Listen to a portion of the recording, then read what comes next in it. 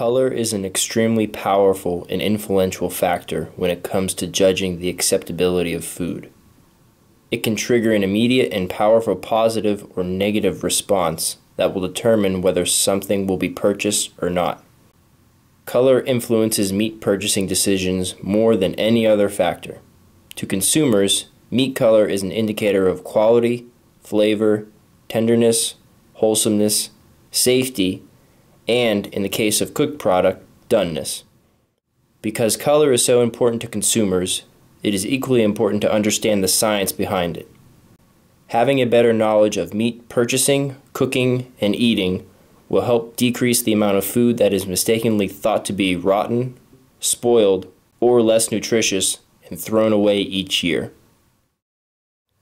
In this educational video, we will discuss what myoglobin is, fresh meat chemistry, cured meat color, cooked meat color, factors that influence meat color, lipid oxidation, and how meat color is measured. Meat protein is categorized into 3 different classes: stromal, myofibrillar, and sarcoplasmic. For the purpose of this video, we will be focusing on the water-soluble sarcoplasmic proteins. Sarcoplasmic proteins are responsible for providing the color of meat. The main sarcoplasmic protein responsible for meat color is called myoglobin. Other pigments such as hemoglobin, cytochrome, and various catalase enzymes also contribute to meat color, but to a far lesser extent. The majority of hemoglobin is removed from the animal carcass during the bleeding or exsanguination step of the slaughtering process. Myoglobin is an iron-based, or heme protein, that is found exclusively in heart and skeletal muscle cells. In live muscle, myoglobin functions as an oxygen-binding protein that stores and delivers oxygen to cells. After slaughtering and the conversion of muscle to meat, myoglobin's role then shifts to being the principal pigment of meat. Just as the color of meat differs from species to species, so does the amount of myoglobin present. The more myoglobin present, the darker the meat will appear. Myoglobin content is highest in beef, with less in pork and lamb, and the least amount in poultry. We will discuss the other factors that contribute to myoglobin content and influence meat color later in this video. Myoglobin has a very unique and purposeful chemical structure. At the protein's core sits a single iron atom that can bond with up to 6 other atoms. 4 of these 6 available bonds are to nitrogen atoms within what is called a porphyrin ring structure. The 5th coordinate is bonded to a coiled globular protein structure that allows for interactions with other proteins. The 6th and final coordinate is the most important to meat color. This spot allows for reversible bonds with certain molecules called ligands that dictate what color the meat exhibits. Fresh meat chemistry involves oxidation-reduction reactions, or better known as redox reactions. In these chemical reactions, electrons are gained and lost by a specific species. When an electron is lost, it is called a reduction reaction. When an electron is gained, it is called an oxidation reaction. The figure in this slide illustrates the 4 chemical states of myoglobin, which ligand is attached to the 6th coordinate of the iron atom, and how the different states change and interact with one another. Oxidation is the enemy of quality in not just meat but all food products. In the case of meat, everything eventually ends up being oxidized and converted to metmyoglobin, but it is the job of temperature control, packaging, and other tactics to delay these reactions from occurring. There are 7 main reactions we will discuss. Reaction 1 is called oxygenation, or bloom. This reaction converts deoxymyoglobin to oxymyoglobin. The addition of oxygen is not the same as oxidation, as we discussed in the previous slide. Consumers prefer the red cherry color of oxymyoglobin and often discriminate against meat that is not this color. Reaction 2 is called deoxygenation. This is the conversion of oxymyoglobin to deoxymyoglobin. Deoxygenation is the removal of oxygen from a system, for example, in vacuum packaged products. This reaction also occurs as a result of muscle cells consuming dissolved oxygen within the muscle tissue, but this is highly dependent on time and temperature. Intermuscular tissue is naturally this purple color and changes due to the exposure of oxygen. Reaction number 3 is called oxidation. Reaction 3, or oxidation, is the conversion of deoxymyoglobin to metmyoglobin. Consumers often incorrectly associate the brown metmyoglobin color with old or spoiled meat, but this color change is just a result of the iron atom in the deoxymyoglobin complex losing an electron and experiencing oxidation. Deoxymyoglobin is very susceptible to oxidation and easily loses its electrons.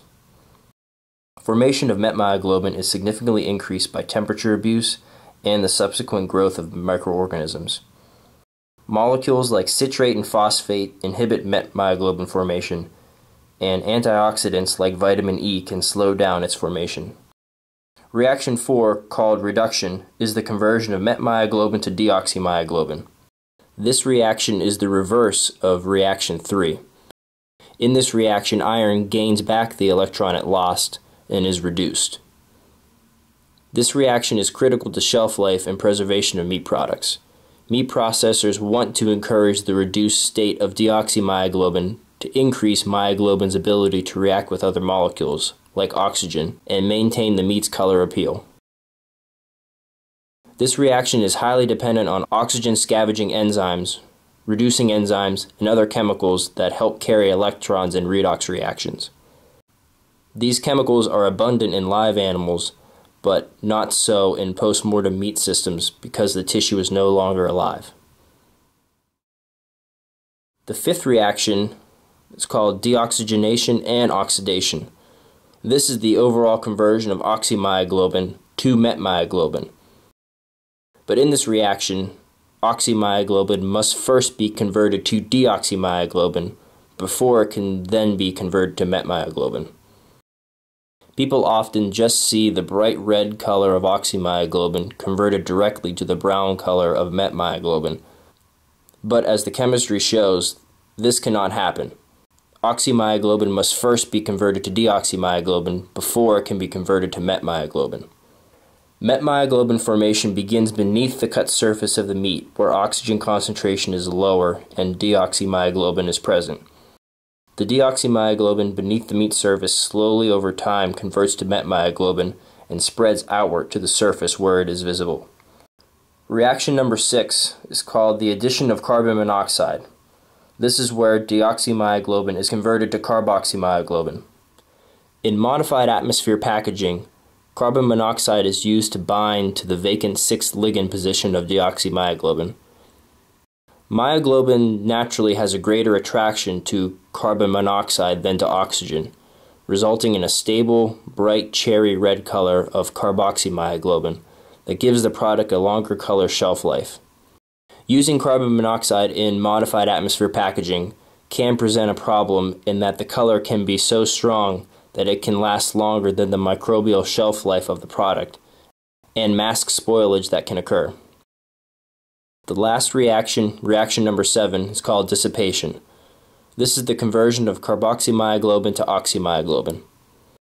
Over time, carbon monoxide will dissociate from myoglobin and be replaced with oxygen, forming oxymyoglobin. Then the oxymyoglobin will follow the same pathways as reactions 2 and 3 to deoxymyoglobin and metmyoglobin respectively. Nitrate is a very unique and very important chemical in meat processing. Its main function is to inhibit the growth of bacteria that can form spores and survive harsh heating and freezing treatments. Nitrate also has a synergistic antimicrobial effect when combined with salt and other additives like lactate and erythorbate.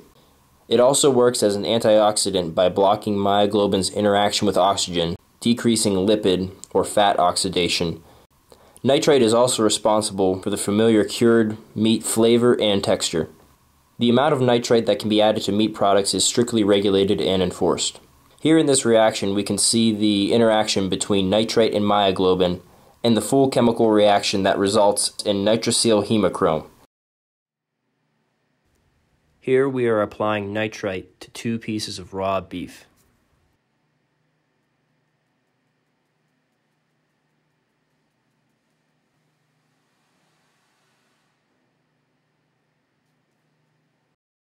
Over a 10-minute period, we can see the chemical reaction take place.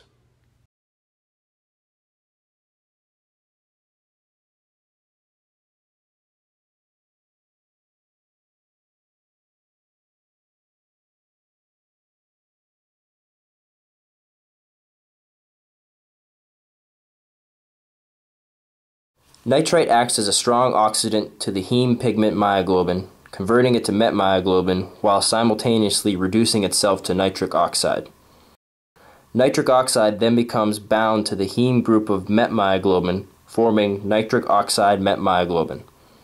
Under anaerobic conditions or an oxygen-reduced atmosphere, nitric oxide metmyoglobin is reduced to nitrosyl myoglobin, and the color changes from brown to an unstable bright red. Nitrite can react and bind to oxygen, making it unusable. Keeping it in an anaerobic environment will prevent this from happening. This reduction reaction is catalyzed and accelerated by decreasing the pH and adding reducing agents like sodium erythorbate and ascorbic acid, or vitamin C. The faster this reaction occurs, the better the flavor, color, and shelf life of the product.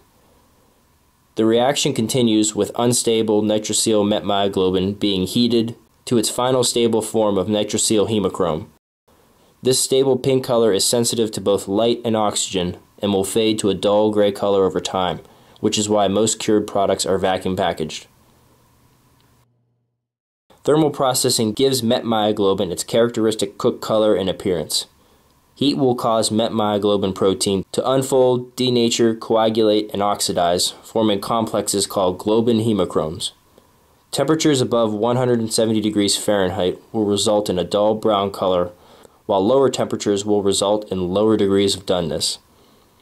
Rare, or 140 degrees Fahrenheit, and medium rare, 145 degrees Fahrenheit, have not fully denatured and still provide some red and pink colors to the cooked meat. But color is not an accurate indicator of product temperature or doneness. The different redox forms of metmyoglobin can affect the meat's cooked color, making it appear more well done at lower cooking temperatures than it actually is. This phenomenon is known as premature browning. In this situation, a product only cooked to 130 or 135 degrees Fahrenheit will appear to be well done and fully cooked. This can pose a significant food safety hazard, especially to consumers who rely only on color as an indicator of doneness. As previously stated, metmyoglobin's denaturation temperature depends on the protein's redox state. More specifically, how resistant is the redox form of metmyoglobin of the meat to thermal denaturation. The resistance of metmyoglobin to heat-induced denaturation is shown here. Meat that has a higher source of overexposed oxymyoglobin and oxidized metmyoglobin is more apt to experience premature browning.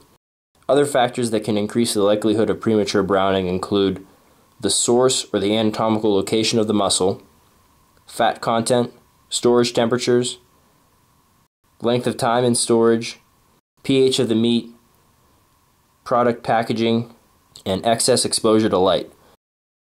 Manipulating the redox state of myoglobin by using carbon monoxide in MAP or vacuum packaging and adding antioxidants like sodium erythorbate have all been shown to decrease the chances of premature browning from occurring.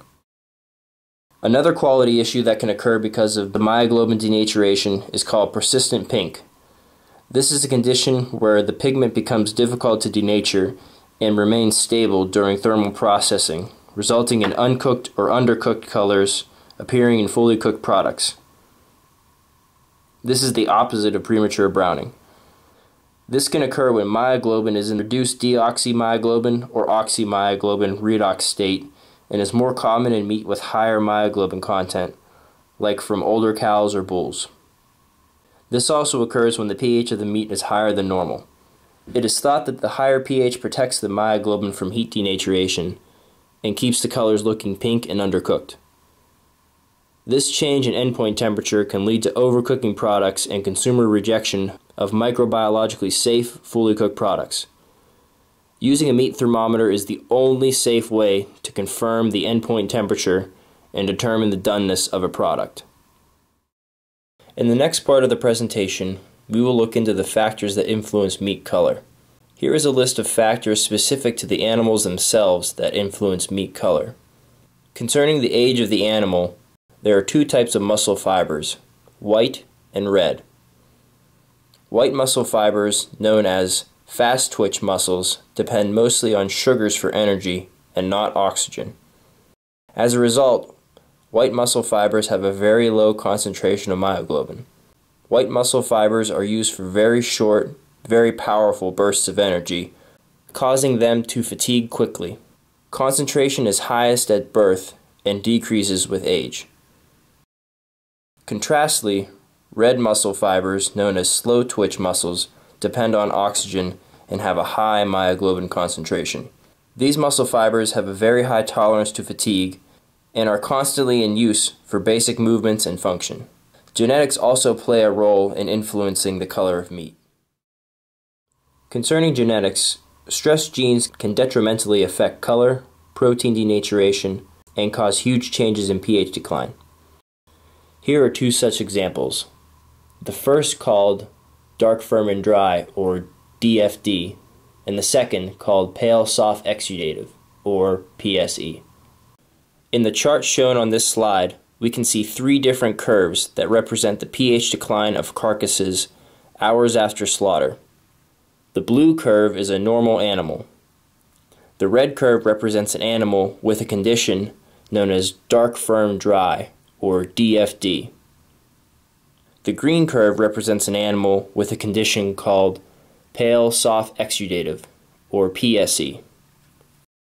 Dark, firm, dry, or DFD, is a condition where the pH of the carcass remains high, resulting in more water retention, a drier, firmer texture, and a darker color appearance.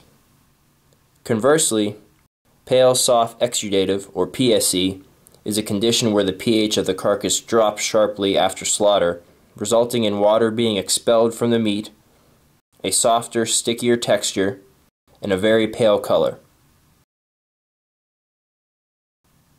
Other animal-specific factors include if the animal is wild or domestic, the diet and nutrition of the animal, physical activity, and even the season or the time of the year. Generally speaking, animals that are on a grass-fed diet result in darker colored meat because the diet tends to promote oxygen-based metabolism and red or slow-twitch muscle fibers. This next slide shows the pre-slaughter and post-slaughter conditions that can affect the animal and affect the color of the meat later on. Pre-slaughter conditions include the stresses the animal can experience during transportation and on the slaughter floor.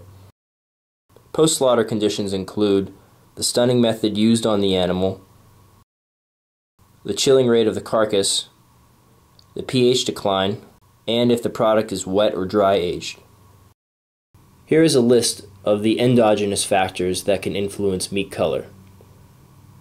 These include the anatomical location of the muscle, chemical state of myoglobin, pH of the meat product, microbial load on the product, and lighting, to name a few. For more in-depth information on how lighting affects meat color, please see the Meat Lighting Facts brochure developed by Kansas State and Penn State University, located on the AAMP website, and there is a link to it in the description of this video. Here we have a list of the exogenous factors that contribute to meat color. These include the time in storage, the storage temperature, and the packaging material.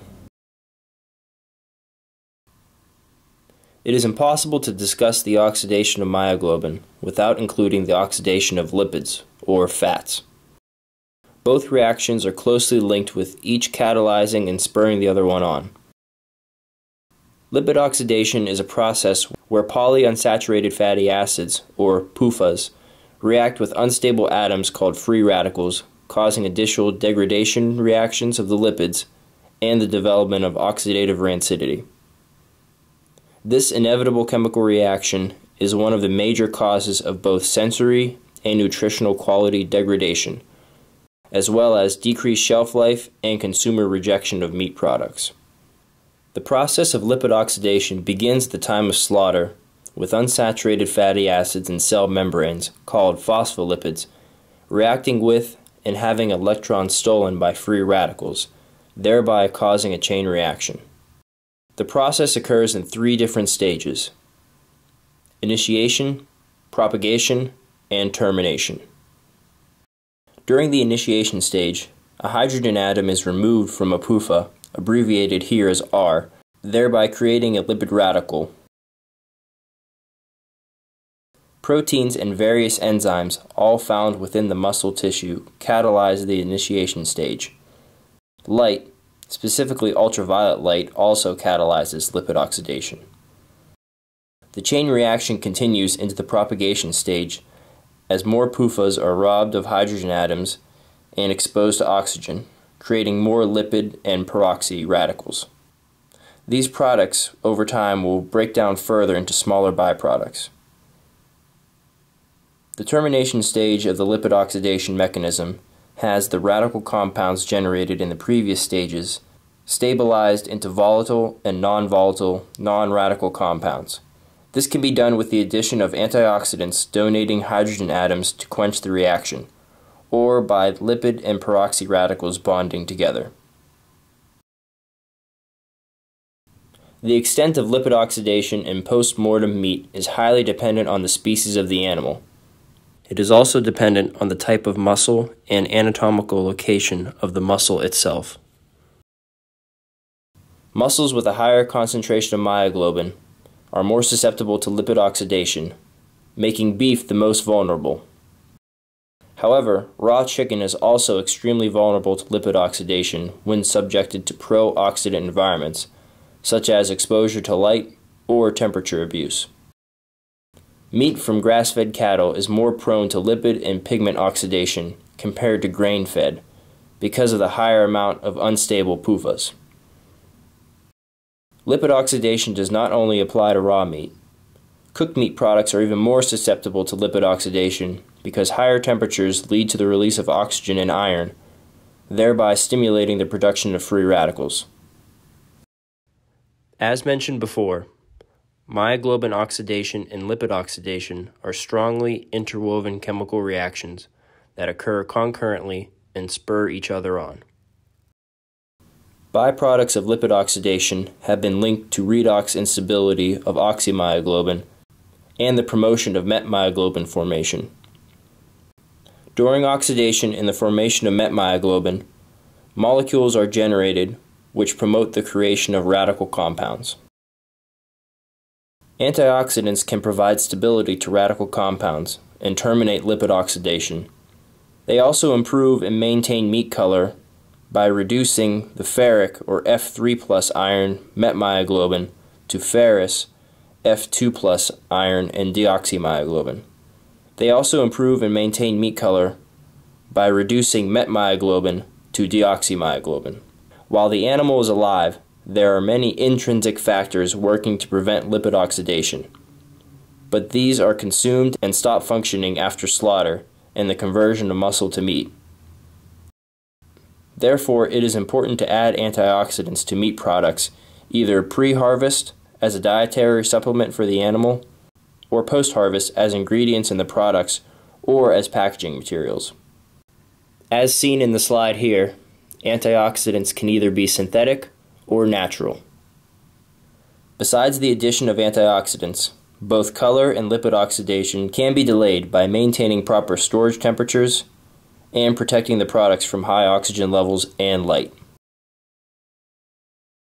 Being able to measure and quantify meat color is extremely important in determining consumer preferences, studying the various redox states of myoglobin, and studying how factors like lighting or packaging can either preserve or deteriorate meat color. The LAB color space shown here is able to answer these questions accurately and to quantify meat color effectively. Red and green color values are represented by the letter A and range from +60 to -60. Yellow and blue color values are represented by the letter B and range from +60 to -60.